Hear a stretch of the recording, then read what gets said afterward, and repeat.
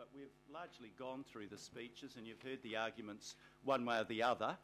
If people wish to insist on speaking, I will recognise that right, but I'm proposing that we adopt under the standing orders the rules of debate that say 3 consecutive speeches and then followed by a speech to the contrary, or 3 speeches to the contrary, 3 in favour, 3 against, if people do want to debate it. We don't want to continue this debate through the whole morning and run finance and performance later in the day than it needs to. So that would be my proposal. Point of order. And point of order. Yep. Point of order. Point of order. Yeah, Mr. Councillor Chair, Quacks. You're quite entitled to invoke that standing order. That's a closure motion, and you've got to put that to the vote. You can't on your own say that after 3 speakers for and 3 speakers against that you're going to then call the vote, unless you call that procedural motion and have a vote on it. I hope that's clear. Yep. I'm looking, Mr. Chair. I would be inclined to disagree with that interpretation of the standing orders. Yep. And I would agree with your interpretation. It is at the discretion of the chair to call those votes at such a time once 3 people have spoken for or against, or for and against. Okay. It doesn't depend on a procedural motion. Thank you very much. Let me just read to members Standing Order 1.4.3, limits on numbers of speakers. If 3 speakers have spoken consecutively in support of or in opposition to a motion, the chairperson may call for a speaker to the contrary. If there is no speaker to the contrary, the chairperson must put the motion after the mover's right of reply. Yep. That's what the standing orders say, and I'm simply suggesting that we should follow that standing order because we've had the debate effectively already, Councillor, as you understand. So thank you very much for that. We will now move to the screen, and you'll see that the first motion to be voted on, moved by Councillor Fletcher, seconded by Councillor Cooper, is an amendment. Let's take them separately. The amendment to E. Are there any speakers to E? Point of order. I believe under standing orders I was the one that adjourned the meeting yesterday, so I have the right to resume the debate. You may do, indeed. Councillor Clough, the floor is yours. Thank you. Councillors, I went to the effort of actually getting us to move the minutes from yesterday, and I did that deliberately just now because what those minutes show is that we voted unanimously on every single item except one, and that sent a very strong signal to the government that we were unanimous about the petrol tax, but unanimous about everything else except obviously the ports issue. That was also important to show that to the people of Auckland that we were going out to consult on something that was again pretty well unanimous except for the debate we had, but the amendments were lost, and in the end the record showed unanimity. So I just want to make that point because we did really well yesterday. I thought we did really well. We reached a position. It was a long day, but we reached a position, and I felt, and I wasn't here for the first LTP, but we'd actually got things through pretty smoothly comparatively, and it's a very far-sighted sort of document we're going out with by the use of targeted rates. So I just want to I'm not going to make any more speeches on anything. I'm happy to second the ACIL resolution later if there's not a seconder, but I'm not going to vote for either of these additions. I believe we reached a pretty good position with the natural environment levy, and it's always nice to have more, but I think a point that the Mayor was making quite strongly, and I think I did as well, is we're basically going to have to dig into budgets elsewhere, and we've still got huge pressures when it comes to Panuku and parks and sports areas and basically recreation space, and we haven't really faced those, and we will when we come back for the real budget item. And the other issue of the CV versus fixed value, I mean, I'm going to distribute something that all councillors have got but may have forgotten, but it's penny pinching where we're really smacking around those that can least afford it just a little bit more, and whether it be in South Auckland, Councillor Newman's area or whatever, but we're smacking some people around when they don't need to be smacked around anymore because of the valuations and that. And then I just make the point again, and Andrew Duncan verified it, over 50% of the businesses get hurt, small businesses get hurt by going to a fixed rate as compared to capital value. You're just helping the big ones, and okay, and philosophically and ideologically some of us want to do that, but they don't need, they're not getting smacked around, you know, if it be Sky City or other big companies, they can afford to pay a little bit extra for the environment, given what they put, the pressures they put on our environment, on our roads, and water going into the harbour and stormwater, etc. So I'd hope that we don't spend too much time on the capital value versus fixed value. We've moved on for that, and my colleague to the right here, who was the instigator and designer of the interim transport levy, has also moved on. I'm not going to speak for Councillor Cashmore, but he's moved on to say, look, I think this new CV arrangement we've got, where we're going for the differential at 25.8, is fair and makes it more equitable. So I just strongly encourage all people to vote against these two, and I'm not going to, obviously by seconding the ICAL, I'm giving support to that, but I'm not going to speak to that at this stage. So that's all I need to say. Thank you very much, Councillor Clow. So what we're intending to do is to take E, F and H separately, and I have a call from Councillor Fletcher on, you could speak on all three, but we'll vote on the motion separately. Well, thank you, Your Worship. I intend to speak to the amendments in my name together. I think yesterday was an important day, and I think that there should be a concession on all sides that a number of issues were agreed to on the basis of going out to public consultation and giving Aucklanders a genuine say in shaping the city that they want. For myself, there were a number of issues yesterday, and I wouldn't want for the chair of the Finance Committee to misunderstand my vote. My vote was, one, to enable the voice of Auckland to be heard. But there were two areas in terms of providing genuine choice that were missing. One is extremely dear to my heart, as you know, and that is in the area of the environment and the ecological programs that we want to set for Auckland. I believe the program that we are putting out, as voted on yesterday, does not fully equip Aucklanders with the information they need to know that on those things that are dear to them, whether it's pest-free Auckland, whether it's the risk of curry dieback, the Hauraki Gulf pest control, where there's been so much done in terms of restoration programs and just all of the many island-based programs that have taken place, allowing the reintroduction of rare bird species like takahe and brown kiwi. I would like to at least put before Aucklanders, if we are genuine about our environment, if we are really going to take control and set a new chapter in terms of environmental responsibility, the options that we are putting up at the moment are limited. It is just environment light. I want environment rich. I don't know how people will actually respond to that, and I know in the consultation it will be drawn to their attention that if they go for the more expensive option, well then naturally there will be trade-offs in other areas. But that's a decision for the public of Auckland. I don't believe it's a decision for us here today. So I felt that by limiting the options being put to Aucklanders, it would give them a misguided view on what it will actually take to seriously readdress the environmental issues that have not been dealt with well by this council to date. So I would implore you, in the spirit of genuine consultation and choice, I would implore you to actually reconsider your vote on the issue of the natural environment.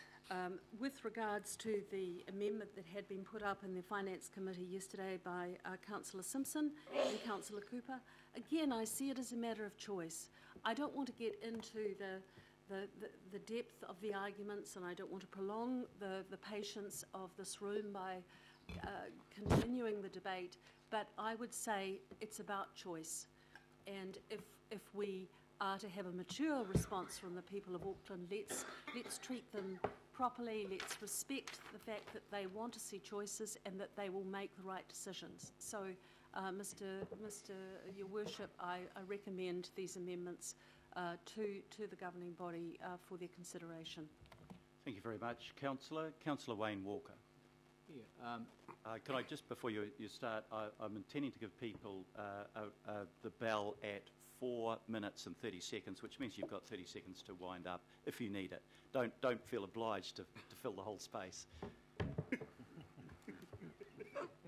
Not just you, Councillor, any councillor. I'll be considerably less than that. The time starts. Just want to echo the Yeah. comments of Councillor Clow and to state that I specifically raised the issue of capital value versus fixed levy prior to the vote yesterday. And I make the assumption that when the vote was cast, every councillor had that information. I don't see a need to revisit that item again today. Thank you very much, Councillor. That was very brief and to the point. Appreciate that. Councillor Alf Filipaina. Thank you, Worship. I just put my timer on for 4 minutes. I will not be taking 4 minutes. Just want to say that everybody around here are environmental. They have environmental concerns. And I was going to put it up at governing body meeting yesterday if Councillor Fletcher hadn't. Because as you know, both Councillor Holtz and I, that with our committee, it's important. There's 1, 2, 3, 4, 5 things I want to say, Chair, that, and it won't be repeated, won't be any repetition from Councillor Fletcher. One, the reason why I'm supporting F is if we don't, we will keep our tracks closed for longer periods because there's no money for upgrades in our regional parks. Number 2, we won't be supporting 300 community groups. Number 3, we won't do pest control in 1/3 of our ecological areas on the parks. Number 4, won't control possums on 50% of our rural areas. And the last point is that we won't control moth plant spread in Hauraki Golf. So, Your Worship, and as Councillor Fletcher said, it's around putting it out there for our community to have a say, and this is the reason why I'm supporting F. And Your Worship, lastly, I just wanted to pick up on one thing you said yesterday, and that is that things will change when we listen to the public. And they are when we end up debating it in June. That's exactly where we'll hear from the public and then we'll end up deciding. So, finished. Thank you very much, Councillor. Thank you all councillors for the brevity. I have no further speakers. Mr. Chair? Sorry, Councillor Linda Cooper. Thank you. If members don't want to support either of these, if you do reconsider, F would be dearest to my heart. Penny Hulse and I attended a meeting, a hui last night called by Te Kawerau Maki. There are at least 80 people there, which is actually big for a community meeting called at short notice. And I think the time is ripe for Aucklanders and New Zealanders, in fact. We talked about a tipping point for kari dieback. We're at a tipping point for the demand from our community to address environmental issues. Absolutely. There's a high expectation that we play our part, but also communities, and that was demonstrated last night, are very prepared to play their part as well. But what that takes is resources and support from us so that we can all do it together. And so the groups that Councillor Filipaina spoke about, those are the people, they're ready to go. They want to support these initiatives. They absolutely do, but they need the right guidance and support. So for me, this is what this is about, not just council doing everything, but actually we need to ask people if they're also prepared to put their money where their mouth is. And their time. And their time, as well as their time, the free time and expertise they give us, that actually they're willing to put their hand further deeper in their pocket to get the outcomes that they want for our region. So thank you. Thank you very much, Councillor Cooper. Councillor Newman. Chair, briefly, you have asked for consideration for a public consultation. And you've asked for consideration, and we're going to be voting on a number of these things, including ACIL coming up, and you have asked for that on the basis of going out to the public. And I'm prepared to accept that the public's input is very important. The issue that I have around E and F Roman numeral 3 is that whilst the engagement with the public on those matters would be important, hand on heart, I don't support a fixed rate, and I cannot support a funding path that I think is actually unfunded at this point. And I take what Councillor Close said, actually, because I have real concern about aspects of this budget affecting a group of ratepayers in our community who are the least resilient. I'm very anxious about the need to fund the local board initiatives.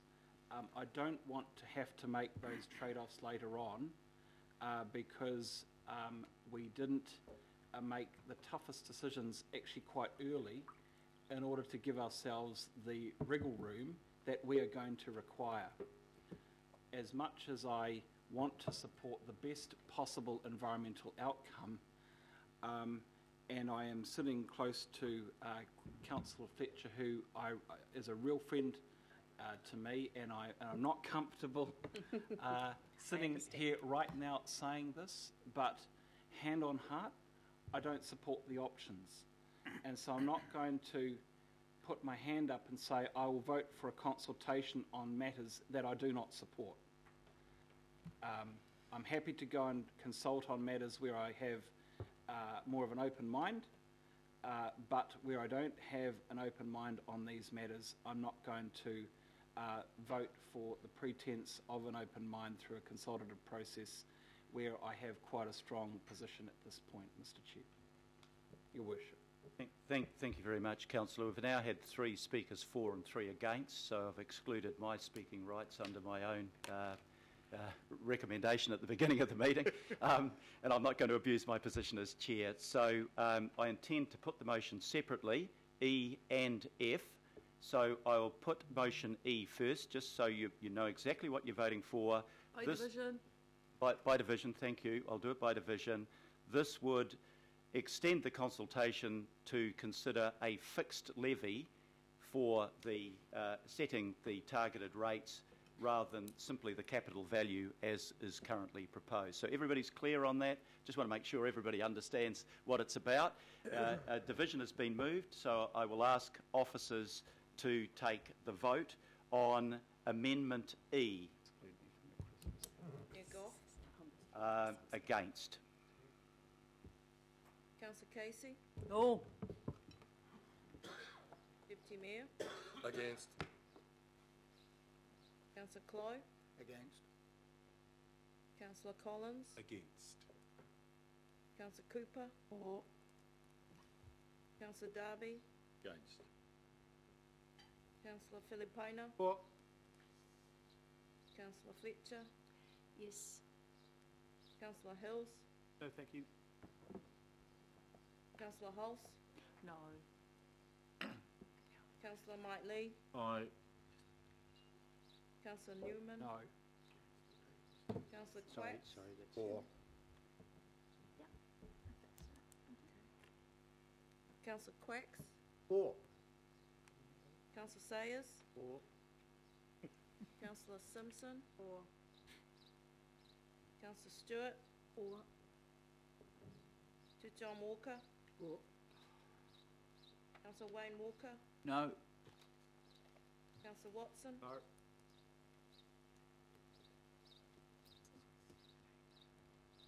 It's lost 11. Okay, so that amendment is lost 11 to 9. I'll now put By division. Amendment by division. Amendment F, this would add a third option for an increased level of expenditure at 356 million. So if you're in favour, well, let's just take the vote. By division, if I can ask officers to call for the vote. Mayor Goff, Against? Councillor Casey, Yes. Deputy Mayor, Against. Councillor Clow, Against. Councillor Collins, Against. Councillor Cooper, Councillor Darby, Against. Councillor Filipina, For. Councillor Fletcher, 4. Councillor Hills, 4. Councillor Hulse, Aye. Councillor Mike Lee, Aye. Councillor Newman, Against. Councillor Quacks, Against. Councillor Sayers, Against. Councillor Simpson, Councillor Stewart, Against. Sir John Walker, Yes. Councillor Wayne Walker, Councillor Watson. It is lost 11 to 9. Okay, so I declare that amendment lost. We now come to the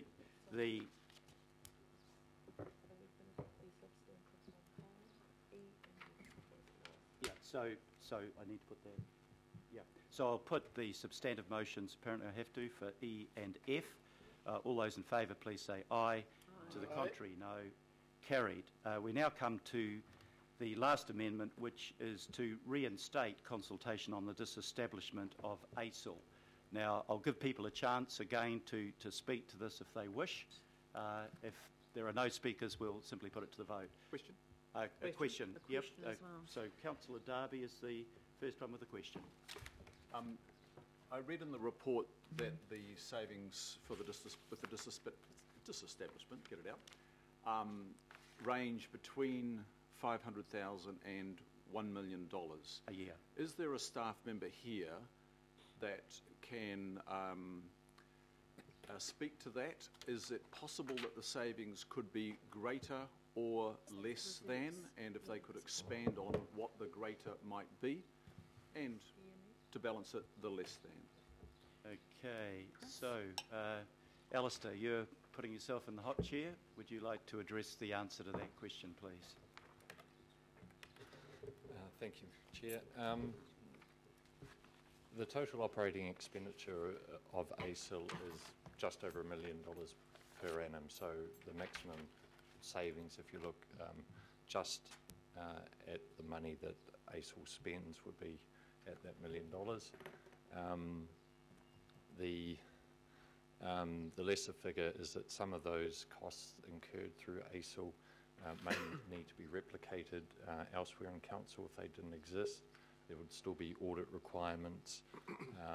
There would still be the need for some staff members to manage the ownership, and ASIL has undertaken work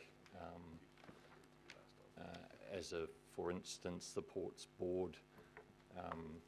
ASIL did a peer review of the capital program that Ports was proposing. If ASIL hadn't done that work, then the Ports Board, in all likelihood, would have commissioned its own independent peer review of that work. So there would be a number of costs that that wouldn't go away simply by disestablishing ASIL, but it's difficult to put an exact figure on what that would be, which is why we've given that range. Of up to $1 million, thank you. Yep. So the savings over the 10-year plan would be between $5 million and certainly no greater than $10 million, probably a bit less. Okay. I think I'll just take questions first, and then because some people have indicated a desire to ask questions. Councillor Wayne Walker. Sure. And Councillor Linda Cooper. I've got a few questions, and the first question goes to the relative advantage and disadvantage of retaining the ownership in ACIL as compared to an arrangement more directly under council. And that goes to whether or not ACIL is able to enter into some contractual arrangement which might see the loss of control of part of the port, for example, the business aspect of it. So I just want to get a handle on the relative advantage of ports being under council as compared to ACIL. I can't think of an arrangement that ACIL could enter into which would in any way diminish the sort of control of ports versus Auckland Council. Was that the question? Sorry, Councillor. Let me put it another way. Is ACIL able to flog off the port's business operation without recourse to council? No. No. No. No. Only the council. So we've got a high measure of control there. Yes. Independent. Can I just, as a supplementary to Councillor Walker's question, say, does that exclude ACIL, or has it excluded ACIL from lobbying for particular positions? For example, the separation of the port, running the port from the ownership of the port, and for privatisation of it? Well, that's what I meant. Yeah. So the difference is they can't do it by themselves, Councillor, but they can lobby for that outcome and have. Yeah. It's a fine line between lobbying and advising, but yes, their role is they can provide advice to this council about the best structure for port ownership. Thank you very much. Councillor Cooper, yours was a I had question. a couple of other I'm sorry, questions. Councillor Walker. That's okay. My understanding is that it's possible for us to get some advice from various parties, including ports, as to a more appropriate governance arrangement. How are we advanced in that process, and how far away are we from getting any response? A governance, sorry, To replace ACIL. Alternate mechanism. At present, the proposal is the governance arrangements would be council would directly own owner of ports. I think what is suggested in the proposal is that due to the port's legislative requirement to act as a successful business, that it might be prudent to put in place some form of memorandum of understanding or other such mechanism between council and ports, if that's what you decided to do, to govern how that relationship would work, to ensure that there would be less short-term political thinking guiding the ports and allow them to operate as a commercial entity. So the follow-on question from that is around council receiving advice on that before we make a decision, and as to whether, as to how far off that might be, and what the immediacy of our decision is. Any decision, as with all the decisions in the LTP, won't happen until May-ish next year, post-consultation. So today's decisions are simply, to state the obvious, what you want to consult on. Any decisions about the future of ACIL and the ports and what mechanisms could be put in place, information could be provided for that at the final decision-making meetings in May or June next year. Okay. So my question goes to the information that's provided to us and to the people of Auckland to inform their submissions through the long-term plan process, and the desirability of that information around the governance arrangements, and how speedily we can have that information so it informs the consultation process. Partly look to my finance colleagues here, but I understand that the information that's been prepared for the report has been through audit. This is desperately looking at Ross. Sorry. Ross, would you like to address the answer to that? Yes, so we've shared the information. We've shared a draft consultation document and the papers that you have, the options paper that relates to ACIL. We've shared that with audit. Audit have provided some preliminary information on the consultation document, haven't raised any issues about whether there's any missing information. They haven't yet sort of given us a firm view on one way or the other on that underlying paper yet, but we're expecting that. We'll work through that next week or so with audit. So, I mean, I guess our view at the moment, we've had no indication from audit that there's anything incomplete or missing from that information. We'll have a firm view a bit later on. Okay, so I'm just trying to distill that answer. So am I to take it then that the information I'm referring to is going to be available and is going to be available soon so it can inform the consultation process? I think what the answer was is that the information that is already there, audit have not indicated that it's inadequate. If you want that additional information, we can work that up, whether that's necessary or desirable for the audit process. What has been prepared there is essentially a list of the pros and cons of disestablishing ACIL without coming to a firm view on it. It lists some of the potential risks and some of the potential benefits and ways of mitigating those risks. I guess my advice to you is that you would be able to put in place what I think would be an adequate and appropriate memorandum of understanding between us and ports to allow that relationship to be governed appropriately. Okay, through you, Mr. Chair, I wasn't seeking the information to support the requirements or otherwise of the audit department. I was seeking the information for our decision making and to inform the consultation process. So sorry, and my question Councillor, is, how soon are we going to have that information to support that process as compared to the audit process? I can't give you a definitive answer on that because we would need to work with ports to come up with something there.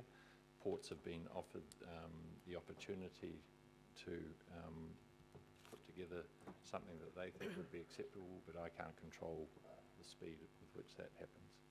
So my follow-on question is, do we have the ability to delay a decision around this until such time as we have that information and are able to provide it to the public of Auckland for the consultation process? If you want to consult as part of this year's LTP, we don't have a lot of time to play with. I think we discussed this yesterday on another item. If you want to hit the targeted consultation dates, we have a very short period of time to get together all the necessary information. So my question is, how much time? We're going to be coming back in February to determine matters for consultation. Is it possible to defer this specific item until that point so that we've got the information I'm describing? That's more of a process question around the LTP, and I'm not sure I'm best placed to answer that. So we are under very tight timeframes for the audit review. At the Audit and Risk Committee last week, we had the Audit New Zealand and the Deputy Auditor General present, and they gave us sort of a clear message there can be no further slippage in timelines. So we're kind of trying very hard to meet those timelines. I guess our view is the information in front of you is sufficient for consultation and for initial decision making until audit give us a steer otherwise. We think everything's sufficient. I guess at the end of the day, you have to make your own decisions about is the information in front of you adequate for decisions that you make. So. Okay, can I just ask a follow-up question to that? Just to clarify that the ports themselves have been invited to participate fully in the process of setting in place a governance structure that would protect it against political interference into commercial management in the same way as ACIL was probably initially intended to do, but at a lower cost and without the need for the current structure. The ports have received that invitation and I presume have accepted it. They've received that invitation. They've been asked to participate in the drafting of a memorandum of understanding. We've asked for feedback on what other measures that we could put in place that would help. And secondly, my question is, as a key stakeholder in this decision, would you expect them to participate fully in the consultation process and put forward the arguments and requirements that they believe they need in order to protect themselves adequately against undue interference in commercial decision making?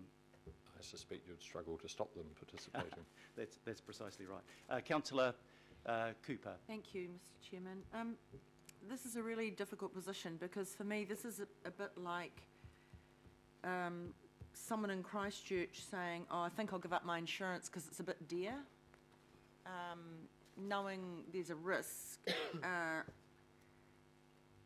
you know, this isn't just about money for me, it's about what's the insurance. And I'm not comfortable that I've got another, you know, I mean, if you don't like your insurance, you change your insurance company.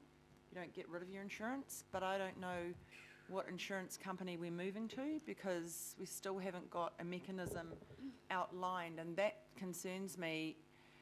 But also, and just, oh gosh, Wayne's got no Wayne. I'm going to support you, Wayne. So, Councillor Walker, you know, when he talks about enough information for the public, I think there's a lot more behind this, even that councillors are not sure of, and that's what concerns me. I just think, you know, we've got a bland line there, and we're paying lip service. We've got to consult, but I don't know really if it's meaty enough for people. So it does concern me. I guess well, I think some of the questions have been asked there, but I still, you know, I think we've got the right mechanism, but is it the right, you know, is it the right team? I don't know. Those are the things that concern me that I haven't had answered, and only with sort of background conversations, and I'm just, that's why I struggle with this. I don't feel fully reassured that it's the right thing to do. I guess if we can be guaranteed that at the time we go out to, when we sign off the consultation document, we've got good information, and that the full reasons why we would change were there, I could be a bit more comforted, but I'm still struggling with my decision on this one. Thank you. Did you have any comment that you'd like to make? I mean, it's sort of a bit on the back of the last questions, but it's still. I mean, the real question, I guess. Correct me if I'm wrong, Councillor Cooper. You started off talking about insurance. What insurance would we be able to put in place to make sure that there was not improper interference in the courts? Is that? Because I just also want to touch on the questioners, because now we would be appointing the directors.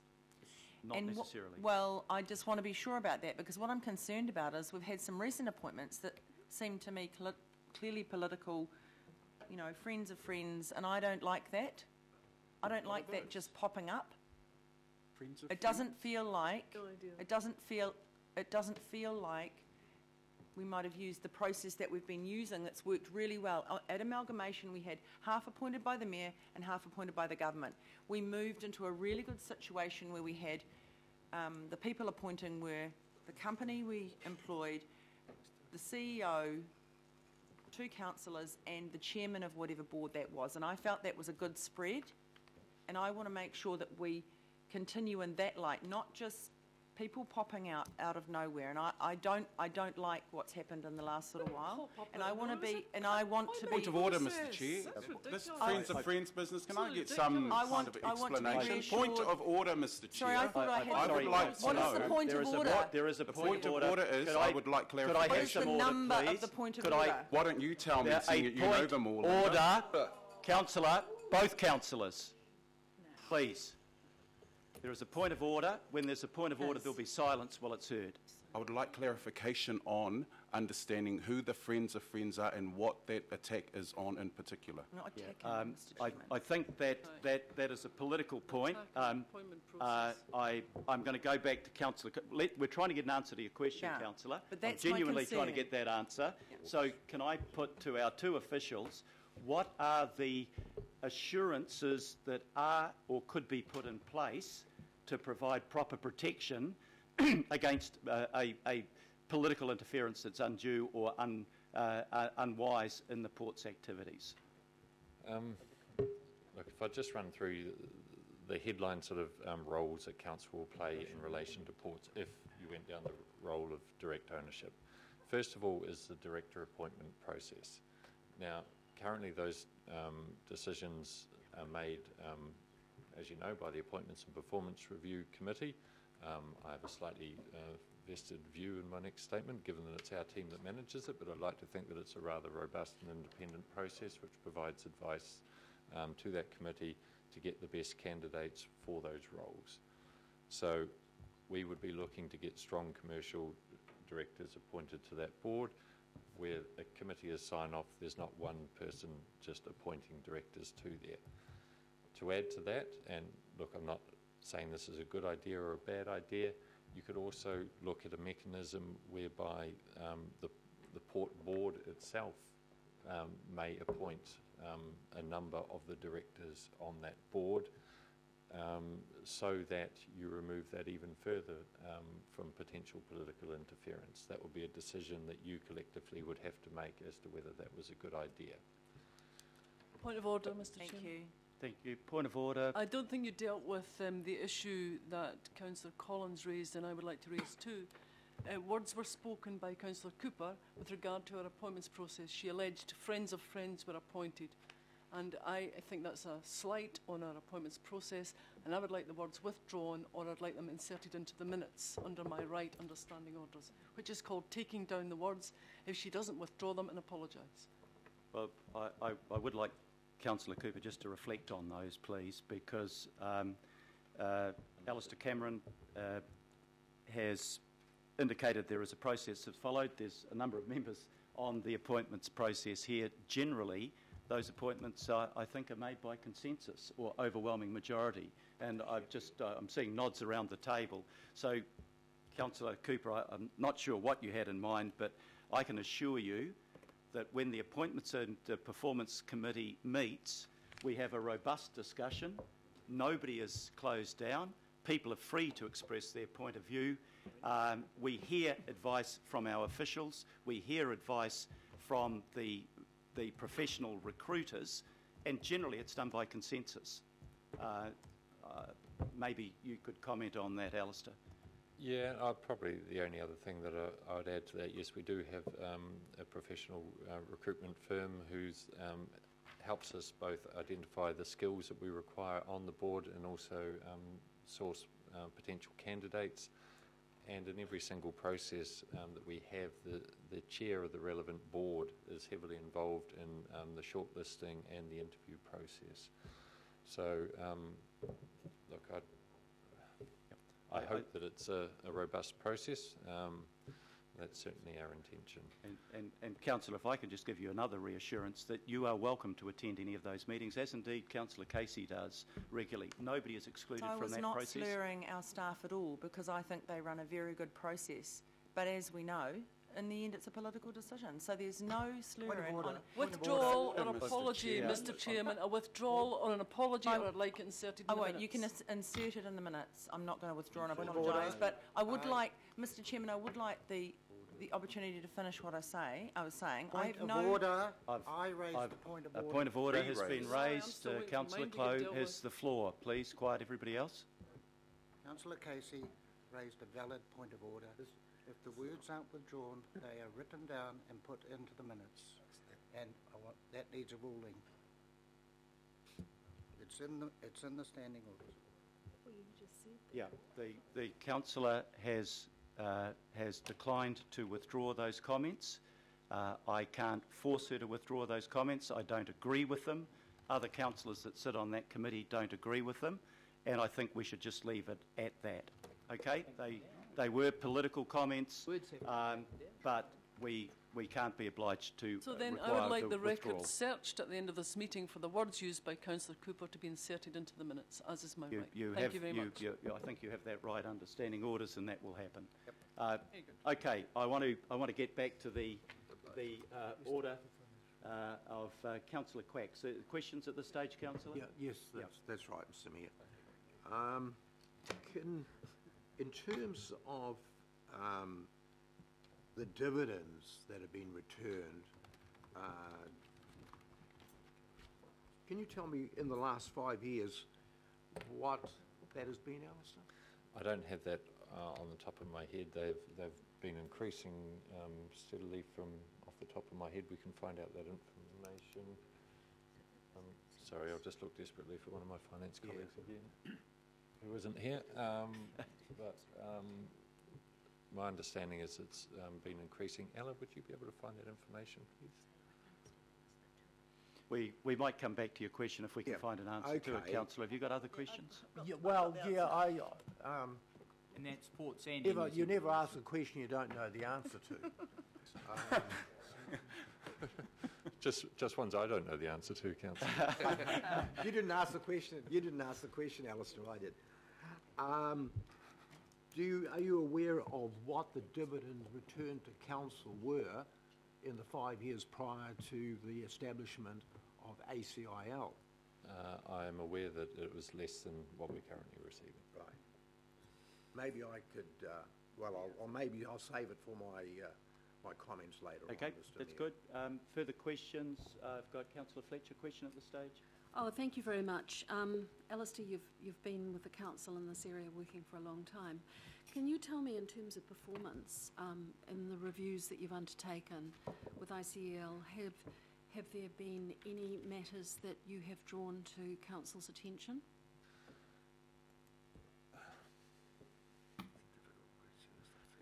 Put my best diplomatic face on here. No, and I think the one issue of concern that we've had over ACIL's performance was perhaps during the last ports dispute, where I think in ACIL's defence we weren't clear with them as to what we expected them to do for us. So other than that period back in, was it 2011, 2012, during the port dispute, there have been no matters of non-performance by the ACIL board? None significant enough to bring to the attention of the governing body. I think it's fair to say that they've achieved their financial targets, which is their primary performance measures that we've set for them, and they've achieved those targets, I think, every year since establishment. Okay, thank you, Councillor. Councillor Newman, last question from Councillor Newman. Just a comment. Oh, you're Big question. fine. So we'll now move in. We'll apply the same standing order as we did last time to discussion. Sorry, Mr. Mayor, I had my hand up. Oh, for a sorry, question. you did too, Yeah. Councillor Watson. I'm sorry. Councillor Watson. Is that okay? Yeah, no. It was just following up on one of the comments that was made earlier in some of the questions with respect of ACIL lobbying people, I assume, for the separation of the port business and the land. Do we know, A, how do we know it, and B, who were the people being lobbied? I'm just curious to know. They weren't lobbying me, so it's beyond my knowledge. I was one, councillor, but I think other council officials could attest to the fact that that was the view of ACIL, and actually I think probably when this went to committee, I think probably 2 years ago, I wasn't there, so I don't know what happened, but the suggestion was first mooted at that meeting of the separation. Mr. Chairman, just in terms of clarification, I would not want it interpreted that I can say, hand on heart, I have never been lobbied by ACIL. My own view on separation is one that I have held since 2010 and have used every occasion that we've had an LTP to try and discuss. So I'm not aware of any lobbying, and I find that suggestion perplexing.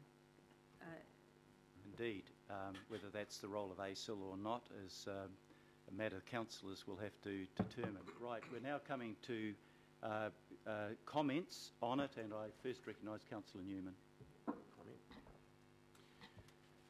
Chair, look, I don't know, maybe I'm just odd sitting out here as a bit independent of some of this conversation, debate that that's been going on. But to me, the options for the governance and the disestablishment of ACIL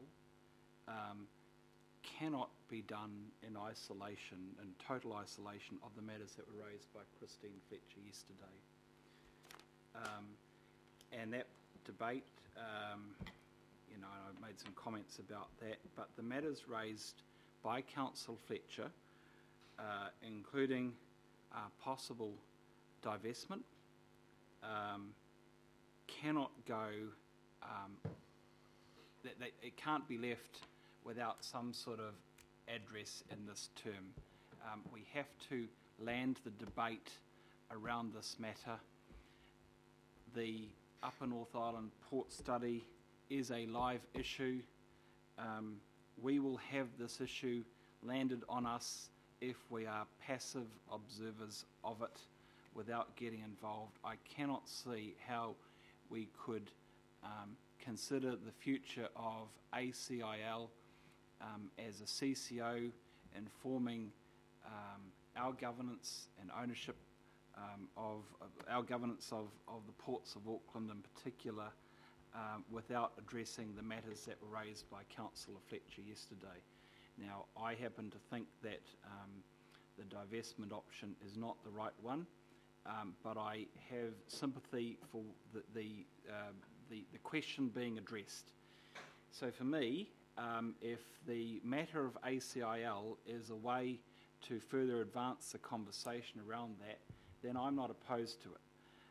The shareholding in the Auckland International Airport Limited, look, I was talking to David Collings down the back there, the chair of the Howick Local Board, and just trying to get some recollection, because I did spend a short time at Manukau, which actually not only owned shares in Auckland International Airport Limited, but bought additional shares.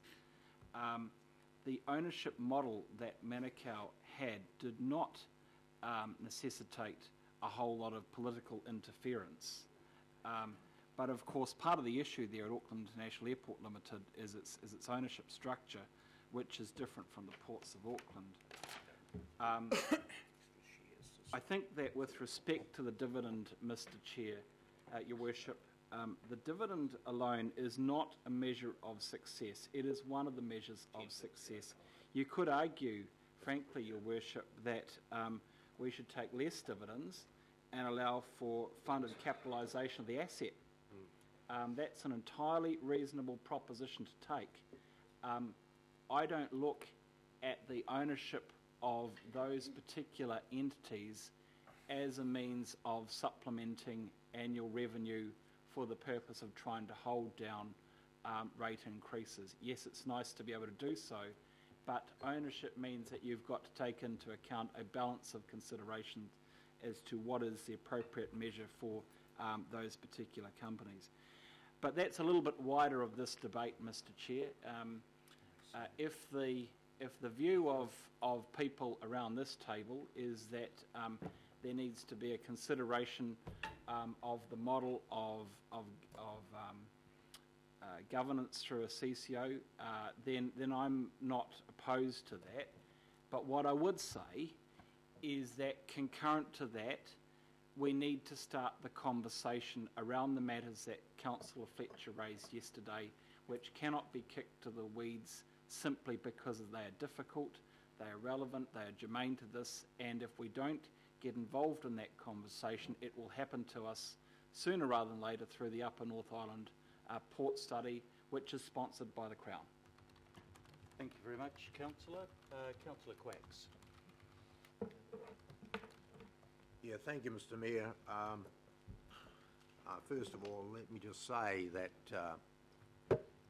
I haven't been lobbied by ACIL. Haven't been lobbied by anybody on this. But I think my views on it have been well known, that the separation, as we have it at the moment, has worked extremely well for us. And the questions that I asked in regards to the dividends Before the establishment of ACIL, in the 5 years before the establishment of ACIL, the dividends amounted to $95 million. In the last 5 years, the dividends are for $243 million. Say again? $243 million. So close to $250 million over the last 5 years. So that's significant. And I don't think anyone should ignore that kind of return. In fact, it would be irresponsible of us to ignore that kind of return. I'm also concerned, Mr. Chairman, about the consultation process here. Because consultation means really we'll consult with you, but we may not necessarily we may not necessarily agree with you, and we'll do what we want to do anyway. And we've seen that lots of times in local government. It's not new at all. It's something that occurs all the time. And I was alluded to this fact yesterday, that I think that the process of consultation will be totally, if it doesn't go the way of the disestablishment of ACIL, will be totally ignored.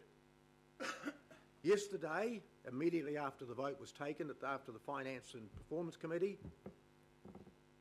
I was rounded on by one of the council officials who said to me, "You've made a mistake. You've made a mistake in the way you voted."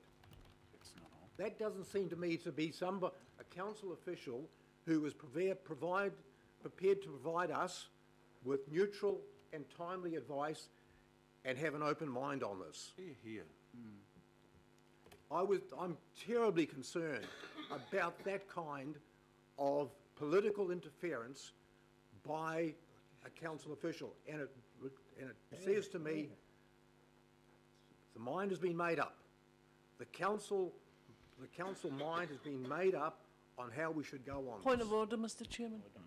Point of order, Councillor Casey. Just want to make sure that Councillor Quacks has actually put that through the complaints system. Sorry? Just to make sure through the chair that Councillor Quacks has made a complaint about that altercation. Well, it was only overnight, and I'm quite happy to tell you who the official was, if you like. Okay, look, I don't think it's helpful to continue that down that line. We actually It's the only lobbing I've we ever do had. want free and frank advice from our officials informally. We get it all the time. Okay, nobody makes a decision for us, councillor. We are the body that makes the decision after consultation whether we want to go this way or that way. That's our role. We're elected representatives. That's not the officials' role. Their role is to give us free and frank advice, and I hope they continue to do it. Please continue. Absolutely, and I absolutely agree with you. But in the time that I have been on local government, including the Manukau City Council and this council, I have never been rounded on in that manner by a council official to basically tell me you've made a mistake. You made the wrong decision. And so that is different from what you're describing there, Mr. Mayor, I'm afraid. So I will not be voting for this. I will remain staunch with what I did yesterday. I think we made the right decision yesterday. I'm sorry to see it's come back, but I will not be changing my vote on this, and I hope that the councillors who voted the way they did yesterday will continue to hold the line on this, because this is too important to give a successful commercial organisation over to the political whims of this council. Okay, thank you, councillor. Councillor John Watson. Thank you, Mr. Mayor. I understand the way in which this amendment has been framed, essentially that ACIL is adding little or no value, and that we would we'll be saving money if we disestablish them. I'm sort of very quickly getting the feeling there's a bit more to this than just that, and that disturbs me both ways. I mean, I did vote against this yesterday, and I voted against it entirely on the basis of what happened to the diversified assets portfolio when it came to council, and what has happened to it since, i.e. $330 million has gone in a little over 12 months. That concern wasn't allayed any when I talked to a managed funds specialist yesterday evening who told me how managed funds have done in the period since the $330 million have disappeared. The Fisher funds, for instance, were returning 16%, the middle-of-the-road balanced portfolio, international shares 30%, property and infrastructure 24%, New Zealand Growth Fund 18%, Australian Growth 30%, and so on and so forth. Milford Asset Management had pretty much the same figures. By the calculation of this managed fund specialist, the return to council over that time would have been about 50 million before tax. Now, I know that a number of people, not least of which was Councillor Lee, brought that up very strongly at the time, and obviously wasn't supported by enough councillors, or else our financial position might have been a little more cheerier than it is if we'd had. And my understanding is it's predicted that financial climate is set to continue for a couple more years yet. So there has been a significant cost there. So that guided my vote, Mr. Mayor. That was entirely over the way that matter has been handled and disposed of. It's like the little green bottle sitting on a wall. That one's gone, and there's two left now. And one is the port company, and the other one, the airport shares. And I must admit, my concern now is focused largely around the port business and the protection of that, and to avoid a separation, which I would anticipate being a similarly detrimental line financially going down, as was the case with the diversified assets portfolio.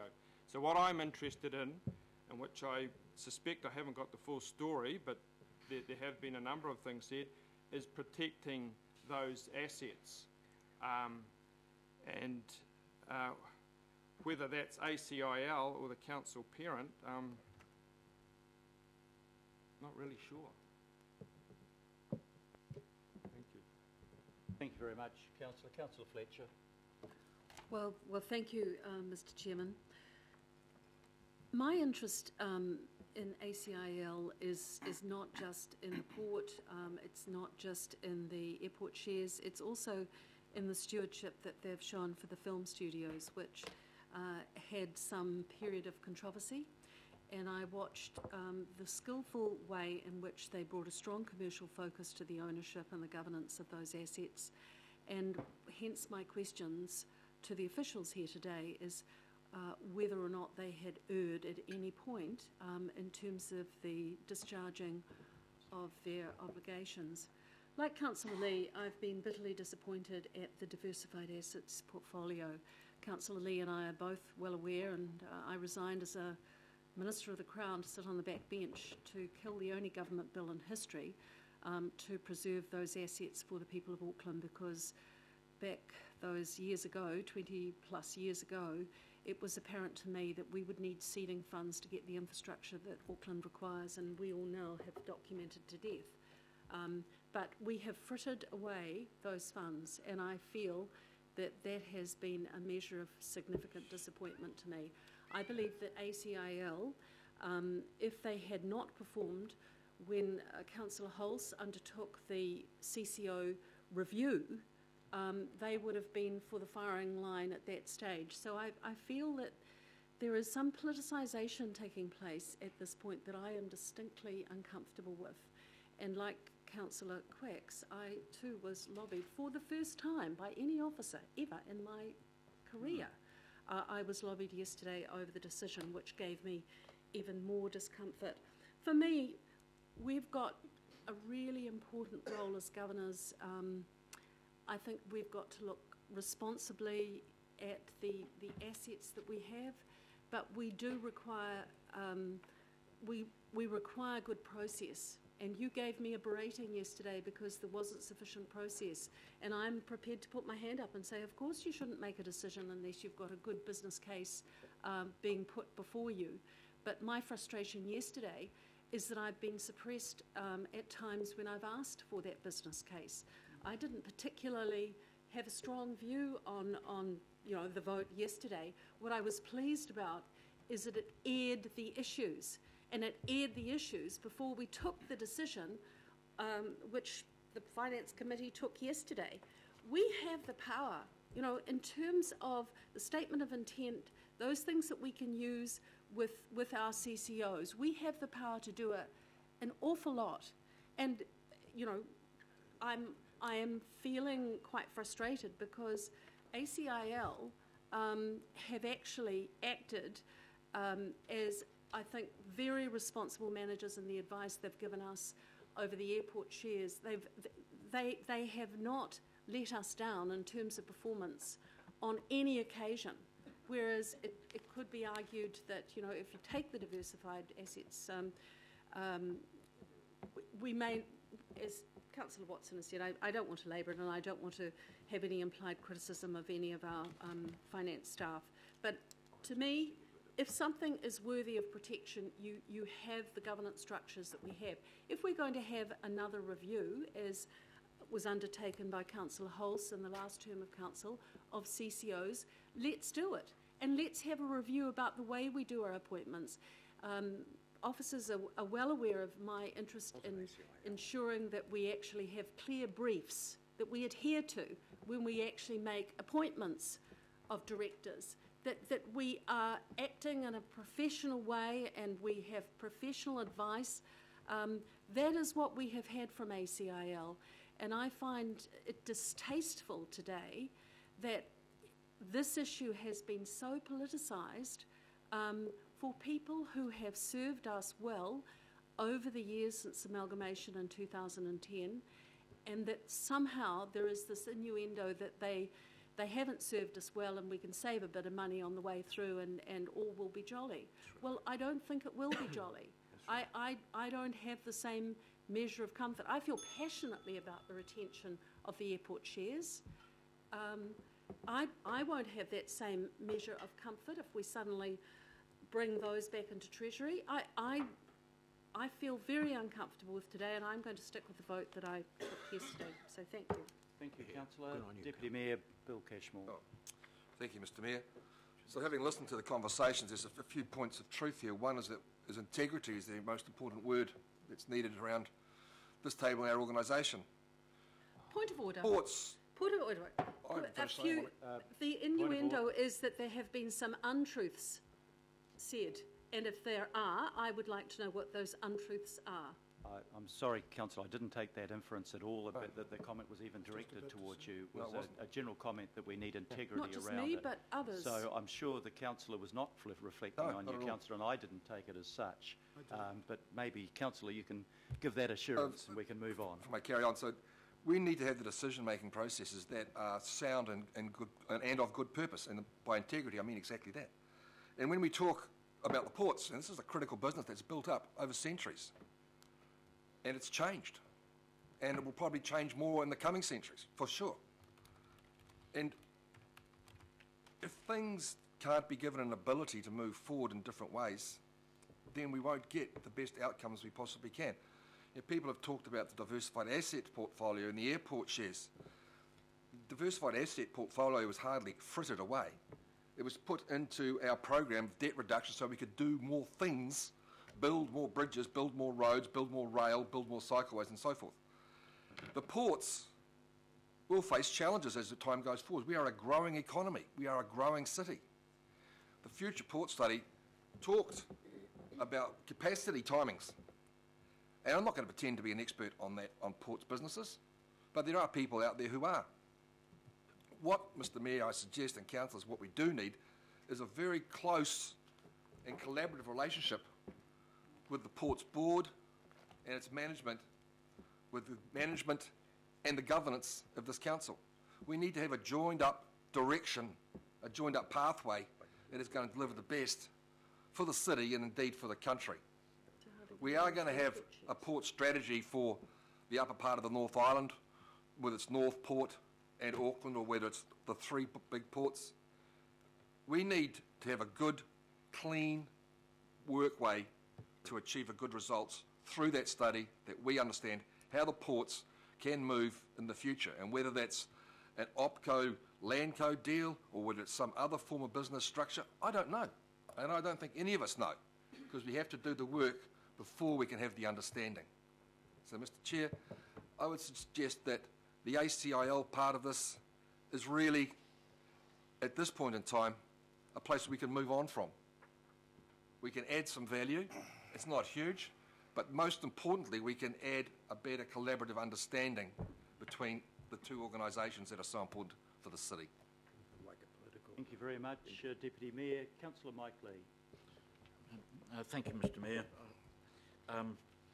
I didn't expect to be debating this again, but it's all for the good, I think, because more points have come out this morning than were raised yesterday, and I have to say that the full picture of what is motivating these recommendations is not quite clear, but we're getting a better idea about it.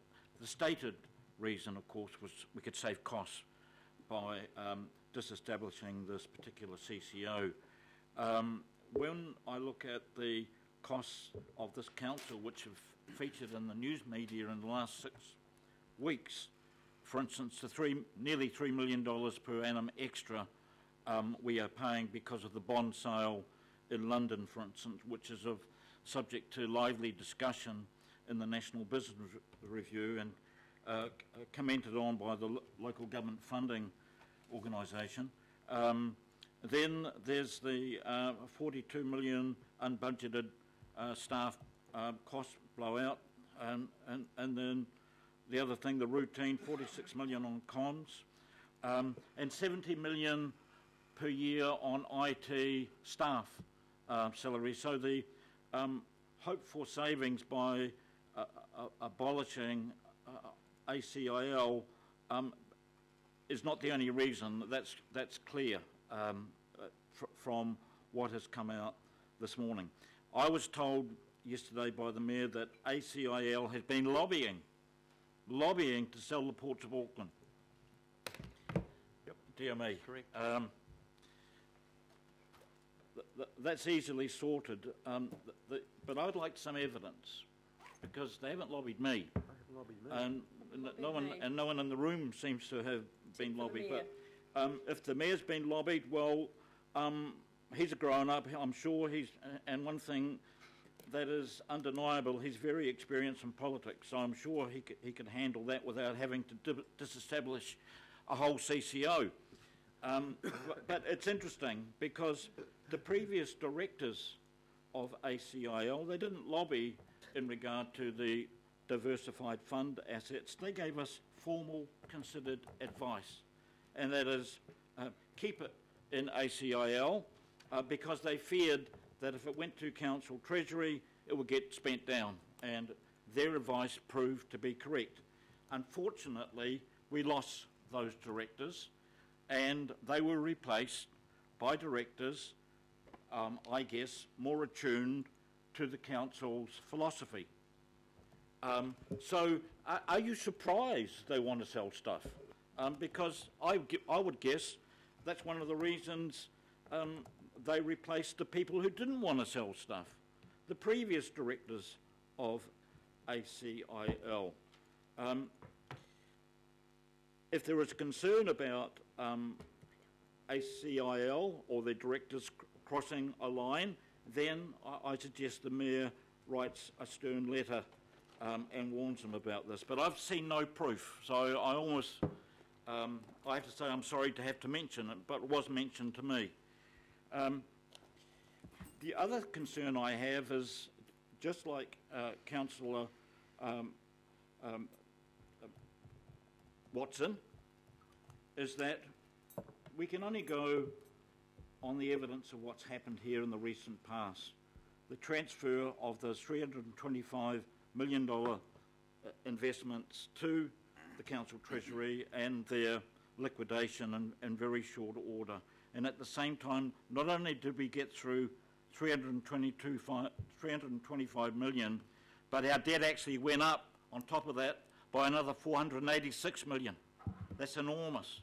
And that is a real worry. And so there's going to be great pressure on the council to come up with extra money, extra revenue. And the temptation to sell off shares of airport or the port will be very strong, one imagined, on the evidence we've seen. Now, what I'm concerned about, the council's direct control over these assets, is the cursory approach to the special consultative procedure, Section 83, but also Section 93, the consultation that goes with an annual plan and a long-term plan, in which this council on 2 occasions... Councillor, your time has expired. If you need an extension of time, okay, I'll be very quick, Mr Mayor, thank you. We have excluded formally the right of Aucklanders to come along and make a submission unless they're considered by council management a key stakeholder. If you want to review ACIL and the Port Board and all the rest of it and try and make it better, I'm all for that. I think we should look at all the CCOs, and if you ask the public what CCO they would like review, or disestablished even, I think they would say Auckland Transport, but I guess this council won't go there. Thank you. I will be voting against the recommendation. I'm the next speaker on the list, but I'll just reserve that to my right of reply. I've got 3 speakers and I'd like to conclude with those. Not every speaker has indicated quite clearly where they intend to vote, so it's been hard to enforce a 3-4, 3 against rule. Councillor Wayne Walker. Sure. I've listened to the debate here with an open mind, and also the questions that have been raised. Yeah. The concern that I've got is that there are at least 2 issues here, and they're bound up. One of which is the change to the arrangement around ports. That's one issue. The second issue is a structural issue, and that is around eliminating ACIL, Auckland Council Investments Limited. And effectively that eliminates a source of contestable advice, and especially a form of advice that advises us around investments. And quite obviously, I would suggest to councillors, if there's an area that this council needs advice, needs contestable advice, and desirably some advice in-house, it is around investments, of which this council has a considerable amount. It has investments, obviously, under the portfolio of ACIL, but equally it has investments in the form of Panuku, Watercare, and elsewhere. If, as Councillor Lee points out, we look at the recent history of ACIL, the fund that was liquidated, it's quite clear that we have lost 52, maybe more $1 million. Let's take off that, the cost of interest, say 20 million. We've effectively lost $30 million in a period where the planets have been aligned around low interest rates, high return, and very low inflation. So why would you have done that? And I raised this issue at the time when we were going to liquidate this fund, and other councillors raised this issue. I put real question marks over the advice that we have received. I think there's an issue around what expertise, what advice there is within council as it stands around investment without something like ACIL. We know that the dividend that we're receiving from ports, from Air New Zealand and woe is me, had we retained the diversified fund, would have been considerable. And we know that that goes to the ability of council to raise money and borrow, and we know that we're better under that circumstance than flogging them off. So coming back to my conclusion, and that is based around what I've heard around this table, and also the commentary on the part of staff, officers, that yes, the ports are secured under the present arrangement. My view is to stay with the vote that we had and to retain the ACIL. And I'm mindful that it might be in the interest of council in the future to actually increase assets that we might have under ACIL, as other successful councils in New Zealand have done. Yes. And I could describe a number of them. And also cities overseas that have been very successful because they have funds that generate more than would otherwise be the case, and more than the cost of borrowing, which is at historic low levels, and enables their constituents, the people of Auckland, to go forward in better health. So I stick with my vote, and I would urge other councillors to back that position, because I think, even looking in hindsight, it was the right decision to make for Auckland. Thank you. Councillor Ross-Clow. Maybe I didn't sleep very well last night, but I'm a bit confused, to be quite honest. Evidently, ACIL have been lobbying councillors in order to get them to support, to promote, Point of order. to sell the Point of port. order. Point of order, Mr. To sell the Chairman. port. That is Councillor speculation, and it's a wild speculation on the part of the councillors. That's not a point of order, councillor. It's a debating point. Councillor Clow. So I've been hearing how they've been lobbying and want to sell the port. And then what I'm hearing around the table here is all those that don't want to sell the port say we want to keep that board because they're trying to sell the port. So it's catch-22. I'm not quite sure where the heck this is going. And I don't know what one councillor had for dinner last night, but yesterday she was promoting that we split the port from the land, and it was a very strong thing. And now it's almost like I forgot what I spoke about yesterday, and obviously I'm referring to you, Councillor Fletcher, because I can't quite understand. This resolution just opens up the discussion, consultation, and get the feedback as to whether we want to, yes, try and save some money, but one of the issues is, do we think we might have more control over the port ourselves, and therefore maybe stop any sale of port or any separating of land from the business? So I'm just a little bit confused from where some councillors are coming from, because it seems as though they're supporting the group that want to do exactly what they don't want to have happen. So that's all I've got to say. Thank you. Last speaker, Councillor Cooper. Thank you, Mr. Chairman. I'm following on from my comments before. Really, for me, if we have a new mechanism, if this goes out to consultation and if the community agree, then for me what's most important is that we have reassurance that directors are appointed to the brief of the appointments and performance panel. That's what's most important to me. That if we have a process, that it is followed, because we can't have one process for one, lots of applicants and not for the others, and I think that's really Mr. Chairman, this is the same. No, it this isn't. is the same criticisms she made earlier. No, it's unfair. Sorry, I'm ruling against the point of order. The councillor is entitled to raise that as a point of view. Yep. She is not making any reflection on anyone. She's asking that the process be followed. That's legitimate. Yes, that's what I'm asking, Mr. Chairman. Thank you. And so for me, I suppose when I look at it and the things that I've said in the last couple of days around choice, about things being able to go out to consultation, I will support this to go out to consultation, but that unless I get a lot more reassurance at the time that the consultation document goes out and when the feedback comes in, I'll still have an open mind on that. Thank you. Thank you very much, councillors. Sorry, I haven't spoken. Councillor Darby, you haven't spoken. Mr Mayor, was that an amendment or was that a motion in its own right? That is effectively to add to the consultation document something that we took out of the consultation document yesterday. So it's a motion in its own right? It's part of the motion. It's not an amendment?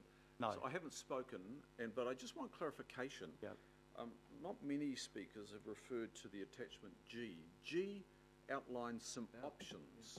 If, question of staff, if that motion was to go through and we went to consultation, we would be consulting on the various options? Yep, that's correct. Yep. Yes. And one of those options is status quo? Yep. Yes. Yes. So if we go out to consultation, to be clear, this is a question, not a debating point, we are actually talking about, we're asking our citizens to also consider the status quo. Yep.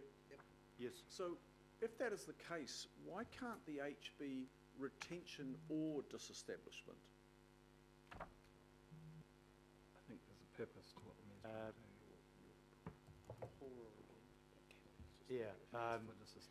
my proposal is to disestablish, but an alternative to that is to retain it, and that's what we'll be consulting about. But if there wasn't any thought of disestablishing it, it wouldn't go out to consultation.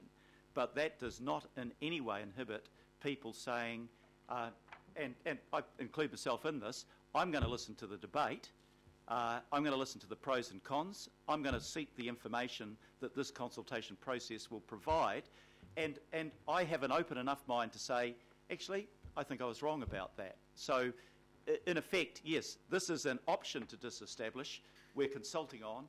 Others will come forward, as they've done around this table, and say, no, we want to do this, and give their arguments. And I think all of us should be in listening mode to those arguments. So thanks, Mr Chair, because I think it's important to highlight here that even though the motion then stays as disestablishment, what we're asking for from our citizens is to consider the options, one of which clearly outlines the retention.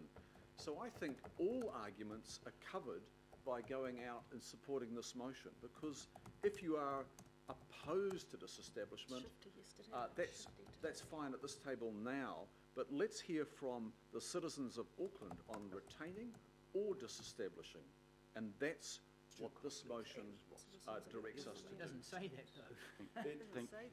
though. No, please. Please, can we hear the speaker on that is taking the call without interference? I'm just gently reminding members that that's what the options are in the paper, and it's always good to read the paper. Yep. Point of order, Chair. Thank you, Councillor Newman. Point of order. Yeah, Your Worship, could you just clarify that we're having a debate here about an intention on your part to disestablish the CCO? Every one of those items out for consultation makes a proposal. So it is introduction of regional fuel tax, average general rate rises of 2.5. So you put it out as a proposal, but the point of consultation is you listen to the pros and cons around those proposals and come to a decision. You're not making a decision today, you're deciding whether or not it should be consulted upon. You will in due course, in June or May of June next year, have the right to make a decision about whether you want to adopt the proposal or reject it. That's when the real decision is made. This is purely about consultation. Okay, if I take the right of reply, and I thank councillors for their comments and their forbearance. It's interesting that this has been the most controversial of the items. It's not necessarily the most important of the items, but there are valid arguments for and against, and I respect the arguments that people have raised, but I want to repeat the critical point in this, which is the point that I've just made in answer to Councillor Newman. The decision we're making today is not the decision to disestablish ACIL. It's to go out for consultation on whether it should be disestablished. And as Councillor Darby pointed out, the other side of that coin is, no, we can easily make the decision, you can make the decision. You are the decision makers, not to disestablish it after you've heard all the evidence. The process allows for the pros and cons to be put, and the process allows for the options to be explored. And Councillor Darby is quite right to point out the information contained on page 94 of your document that sets out a range of things that, for example, might be put in place around governance to provide reassurance for those of you that are concerned about that. The second point I want to make is this decision will not be made by officials, one way or the other. It will not be made by the Ports of Auckland or ACIL, one way or the other. It will not be made by anyone other than the 21 people who sit around this table. The decision will be made by us, but what I'm asking you to do is to make that decision after you've heard the debate, and after we've heard the consultation, and after we've got the feedback, and after we have received the information that Councillor Councillor Walker, you were asking about before. The third point is this is not about facilitating the sale of the Ports of Auckland. I understand Councillor Clowe's point. He is slightly confused because the people most adamantly against the sale of the port and the people most adamantly for the sale of the port have both suddenly decided that ACIL is supportive of their point of view. I have put on the table the facts that I have. You can take my word for it or you can reject it, but ACIL has made it clear to me, as have Ports of Auckland, that they would prefer to have the sale of the port. So for those that argue that ACIL is the protector of ownership of the port, I don't understand the argument because they're lobbying for the exact opposite. The fourth question is about interference, and I do understand the points that Councillor Cooper and Councillor Simpson, for example, have raised about interference. I do not believe that it is appropriate for this body to intervene in the commercial decision-making of the port. In fact, we're prevented from doing so by legislation. If we tried to interfere in their commercial decision-making, they would take us to court and we would lose. But just so that you're reassured about the point, I've suggested in this document and with officials that there be a range of things that we would look at. And Councillor Cooper, we would look around how best to ensure the appointment of directors. I think this council should have some say in that. I think that the port itself should have some say in that. And what we'll try to find is the proper balance between those two. So I understand the concerns that you've raised. They're legitimate concerns, and they'll be taken on board by us when we hear the results of the consultation. The fifth point I want to reassert is the point raised by the Deputy Mayor. What I've found is that it's really hard communicating with the port because of ACIL. It stands between us and the port, just to have a discussion about anything. And I think that one of the advantages of disestablishment may be to improve our direct communication. Communication, not interference with commercial decision-making. The sixth point is the one of cost. Look, cost isn't everything. We are making savings that are relatively modest but not unimportant. Is there anybody here that thinks that $5 to $10 million savings is not important if we can make it? But the question that we'll have to answer is ACIL currently providing value for the $10 million that we're putting into it over the decade? My impression, to begin with, I've got to say, I don't think it is. I don't think it's serving a purpose. That's some of the advice that I've got. But let's explore that. But if we don't have the consultation process, and I'll wind up on this sentence to follow my own rules, if we don't have the process, we will never get the information, Councillor Walker, that you were asking about. So I think you'll want to take this by division. I don't need to have a division called for. I'll ask officers to call the vote, please. Mayor Goff? 4. Councillor Casey? Yes. Deputy Mayor? 4. Councillor Clowe? Yes. Councillor Collins? 4. Councillor Cooper? 4. Councillor Darby? 4. Councillor Filipina? Aye. Councillor Fletcher? No. Councillor Hills? Yes, thank you. Councillor Hulse, Aye. Councillor Mike Lee, No. Councillor Newman, Or, Councillor Quacks, no. Councillor Sayers, No. Councillor Simpson, No. Councillor Stewart, No. Sir John Walker, Yes. Councillor Wayne Walker, Yes. Councillor Watson, Yep.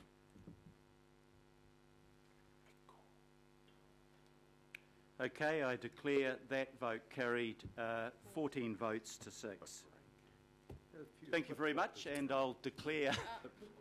Sorry, I've got to put. I better put the substantive motion that we adopt the mayoral proposal for items for public consultation. Can I have a seconder for that, please? Councillor Clow, I think you did have your name on that, and a division has been called for. Okay, we'll do it by division and ask officials to take the vote. I don't like the process. Oh, okay. Yep. Sorry, I'm being premature. Let's do the vote on this first. Mayor Goff, Aye. Councillor Casey, Yes. Deputy Mayor, Or. Councillor Clow, Or. Councillor Collins, Oh. Councillor Cooper, Councillor Darby, Or. Councillor Filipina, Aye. Councillor Fletcher, No. Councillor Hills, Yes. Councillor Hulse, Aye. Councillor Mike Lee, I wish to record my vote against H, but I'll vote for the rest of it.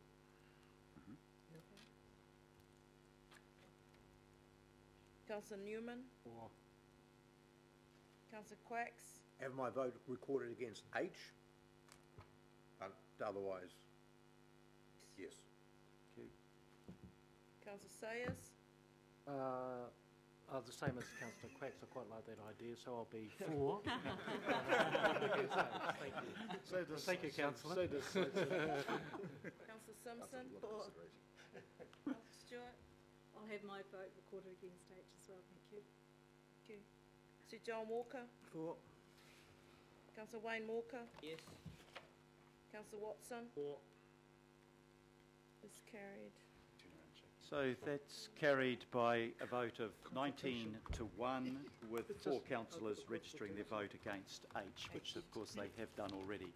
Right, now, I get back to the... We're now back to the agenda, and we need to formally put the motions on the screen in front of you. You've got the motions regarding waste management. I presume I can just put these, but if there is a... No, I didn't vote. Councillor Hills? Yeah, it's not a debate, well, it is a debating point, isn't it? Just a quick comment about the waste management. So yesterday, there were some comments around staff and clarity, but we voted unanimously to support the waste management, including the papakura to start, but all the other details, including the fees and charges, back in May. So just to clarify, for the staff's sake, the staff did the work we told them to do in May by a unanimous vote. Understand that. We did have the discussion and the debate yesterday. I'd really like to move through these as quickly as possible, but I'm not trying to override any councillor's rights.